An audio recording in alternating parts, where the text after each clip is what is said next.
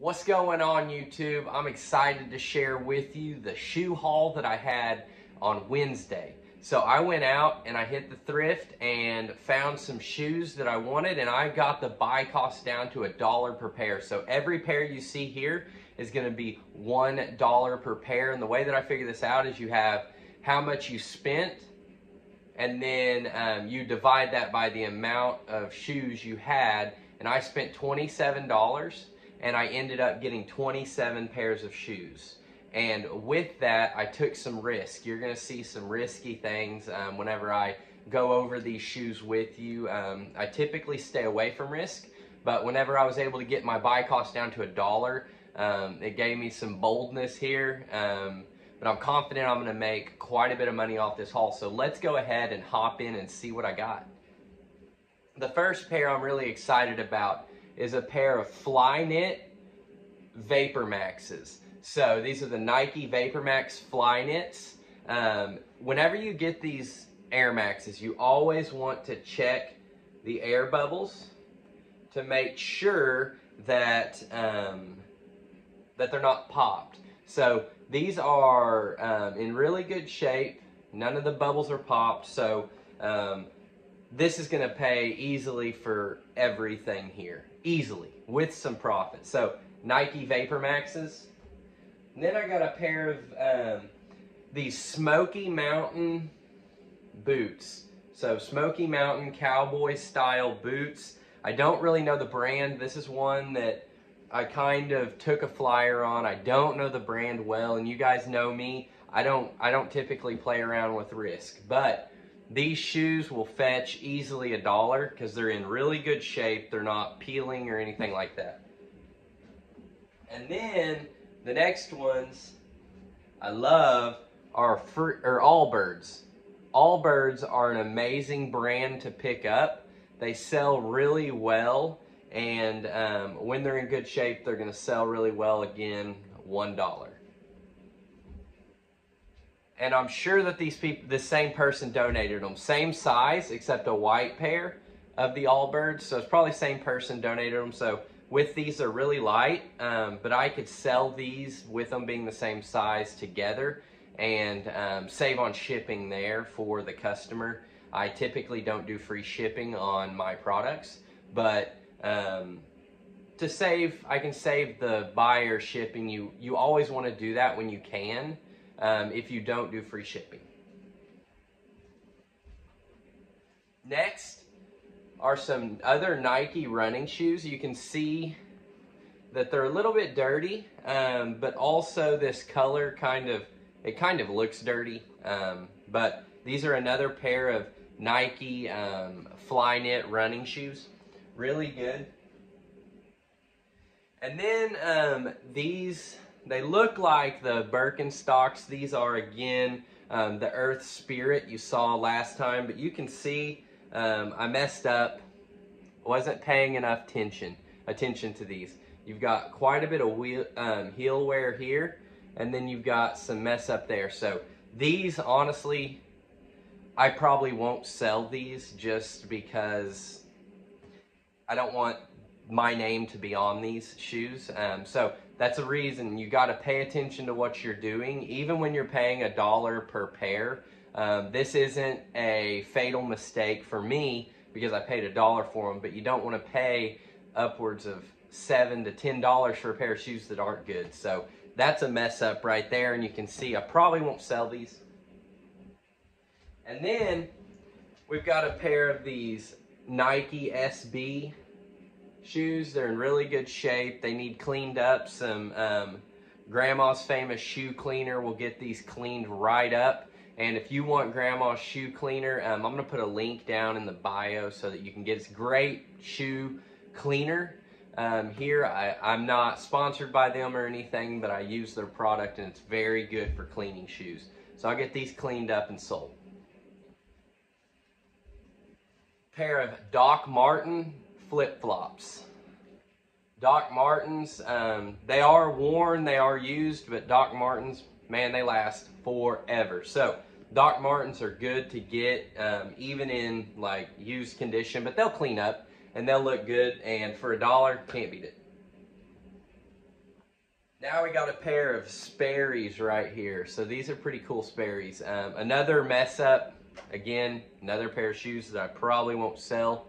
You can see right there, that there's a little hole. It looks like somebody's pinky toe kind of rubbed it. And yeah, so again, another pair that I wasn't paying attention. You have to always be paying attention and check the shoes over really well, or you're gonna run into this. So far, I found 2 pairs of shoes that I probably won't sell just because I don't want my customer to get that. Or if I do sell these, I will be sure to put in my description and take a lot of pictures of it so that the customer knows that their hard-earned money is getting spent on what they're getting, and they'll be at a way discounted price. And then you know me, you know what's next. The Crocs, camo Crocs. These are gonna sell really well, really quick. The shipping is super easy on them, but Crocs, you know I love them. Got a pair of really cool kids Converse. You can see kind of the color change and stuff. Yeah, they're in really good shape. And here's a little teaching moment for you. So if you've ever owned Converse, you know this to be true, that they start to peel around the edge here if they're gonna peel. So whenever you do it, you gotta make sure that you do the twist test on them to make sure that they're in good shape. But for $1, I mean, a good profit's in them. A new brand, not a new brand, but a new brand for me are these Skechers. I've been doing really good with the Sanooks that have the like yoga mat feel. I've been selling a bunch of those. And I saw that these have that same type. And I was getting them for $1, so I was like, you know what, I'm gonna try out a new brand. Like I said, I know for sure I'm getting my profits back, but I took a lot of flyers on some new brands for me that I typically don't sell, just because that's what my supplier had, and what the thrift shops have is what you got to go with, and you want to constantly be having inventory. So boom, another pair of Crocs, baby. You know I love them Crocs, but these are the Crocs flip-flops. Just know, Croc brand typically sells good. It doesn't really matter what it is. The original Crocs, like those camo ones, they do the best, but pretty much anything Croc sells. Here we go, got them J's, baby. Got some Jordans, really good shape, but yeah, these Jordans, I mean, for $1, can't beat it. Here we go, baby, another pair of fancy Crocs. So these are Crocs, but they're super fancy. They still need to be cleaned. All of these shoes are the way that I bought them. I haven't cleaned them yet, but these will clean up really easy and they'll sell really well. You can see the heel on them, but these will sell really well. And then some New Balance. These are good. I've sold multiple pairs of these. You can see on the bottom that they have very little wear. These are good shoes. This is a really popular style that's gonna sell really quick. And then I'm really excited about these, excited to see how they do. So I do well with Chacos. You've got with all the straps over them. But I found a pair of Chaco flip-flops. So I don't know how they're gonna do. I know when you have a solid brand like Chaco, people tend to buy whatever it is. Chacos, Hokas, I mean, all those brands, they do really well. Another flyer brand that I didn't know is Totes. You can see Totes. I don't know. They feel like Crocs. So I wanted to try them out just to see, because they're in really good shape, very minimal wear. So I'm curious to see what they're worth. I haven't looked them up yet. But I'm pretty excited. I like to try out new brands. I don't recommend buying stuff without looking it up, but I was getting these. I mean, my buy cost was down to $1, so take a flyer sometimes and learn from it. So here's a brand that I have not sold yet, but I've heard about that are really good, and that's Vionic. These are some Vionic flip-flops. I've had I've heard really good things about them. So we're gonna give them a try and see how we do with Vionic flip-flops. Okay, some Nike Reacts. I was really surprised whenever I found these. These are some Nike React. These are Flyknit as well, so really good shoes.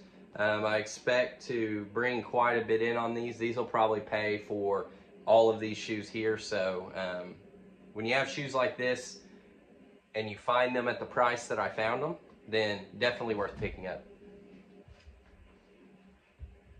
And then I've got these Nike Airs.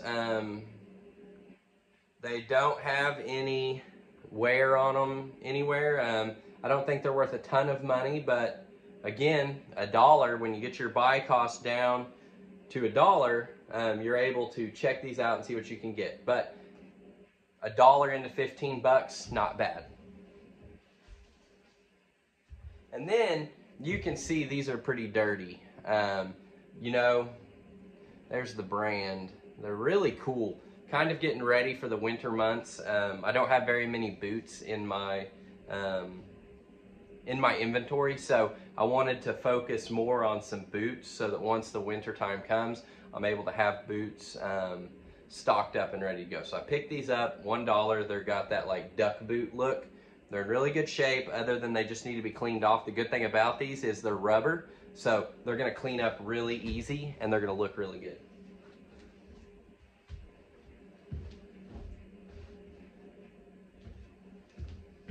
And then, I don't know anything about tap shoes, but I found these tap shoes. So I'm gonna see how they do. I don't know. If they don't do well, then I'll just go donate them to some tap dancing school or place or whatever. I mean, I took a flyer, $1 a piece. I'm happy with that. We're gonna see what they sell for. Again, you hear me saying, I don't know how they're gonna do. That is not a good thing to do unless you have a really low buy cost. So these are $1, so $1 a piece. So if I messed up, I lost a couple bucks. But when you're in the beginning stages especially, don't take risk. When you've been selling for a bit and you've got quite a bit of money built up in your business account, then you can take calculated risk. And these are calculated risk for me, being just $1 a piece. So if it does bad, it's not gonna be detrimental to my business.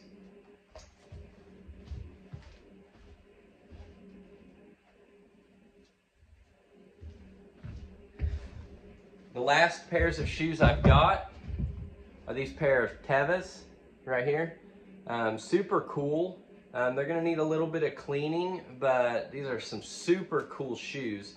And this brand does really well. So I'll just take a brush to this bottom, clean it up, clean up around the front. But overall, these shoes are in great condition, just a little bit dirty. They're worth the clean, worth the time to clean, because it's gonna be super simple, super quick, get it done. Then I got a pair of these Coleman boots. Really cool hiking boots. They're in really good shape, and you can tell that they're good quality. Plus, they're Coleman brand, which is a well-known brand, a popular brand in the camping and outdoor world. So, yeah, for $1, couldn't pass them up. Last pair are these old school, I think they're old school Reeboks. These are pretty popular these days. The teens love them, and these are in great shape. So another one there for $1. You can't pass them up. They're a good size. They're relatively clean. I'll just take a cloth and clean them up with some cleaner on the midsoles and stuff. But overall, they're in good shape. I want to thank you guys for checking this video out again. I would love it if you would like, share, and get this out to other people, especially people who are excited about reselling. But I want you to know that reselling is not easy. Getting to this point where you're able to get shoes for $1, it takes a lot of work, a lot of networking, and a lot of meeting people who are doing what you're doing. It doesn't just happen overnight. My buy cost was in the upwards of $10, and I've worked really hard to get it down. So I don't want you to think, oh, I can just go to the thrift and do this, because that's just not realistic. It takes time to learn the rhythms, meet people who are doing what you're doing, learn from them, so that you can have a successful business. So in the beginning, if there's one thing you can take from this, don't take risk. Check your comps. Thank you guys so much for joining me for another video. If you would like and subscribe to the channel so that you can keep up with all of the shoes that I'm getting, and I can give you tips on how to get your buy costs down and also just show you what I'm getting. I love you guys, and I'll see you next time.